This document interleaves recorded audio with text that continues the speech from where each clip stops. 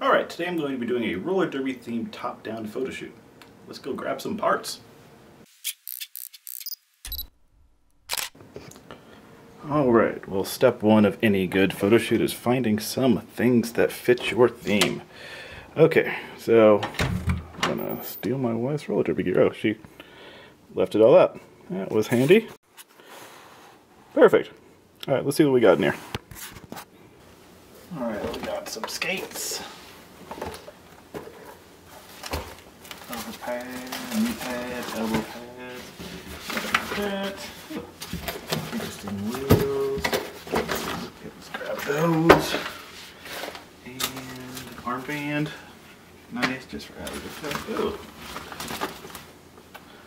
Some deodorant. Or deodorizing spray, because, you know, you can't not have that in your roller derby bag. Alright, mouth guard.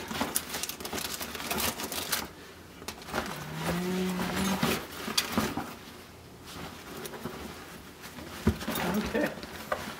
Alright, let's see what we can add to that scene. Alright, let's go ahead and move that into here. Alright, so before we get started today, we need to have some things to pair this with. Okay, let's take a look at what we got over here.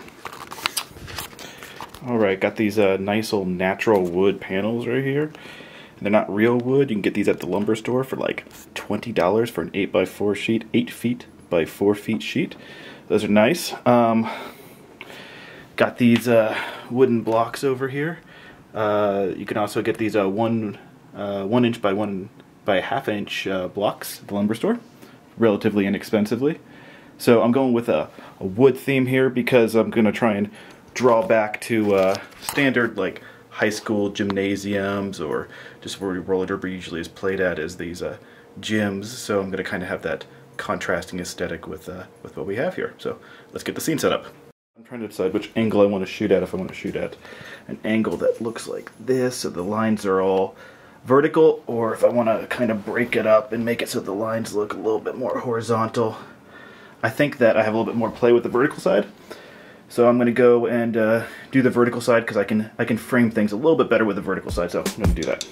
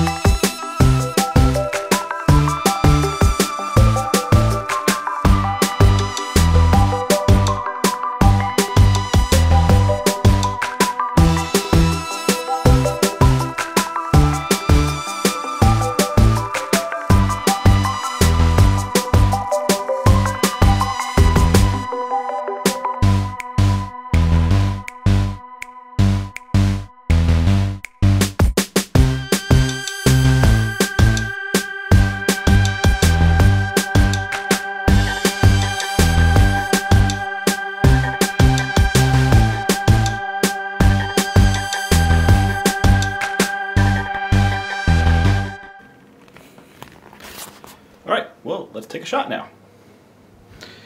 So if we're doing top-down photography, I want to make sure that you frame everything as well in your scene when you first take the photo as possible.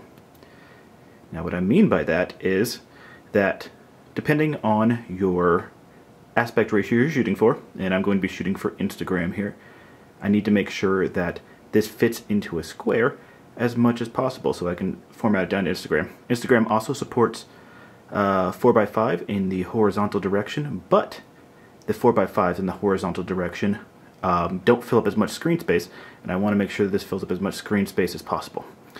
So I'm going to go ahead and take a picture. Okay, well, that looked nice.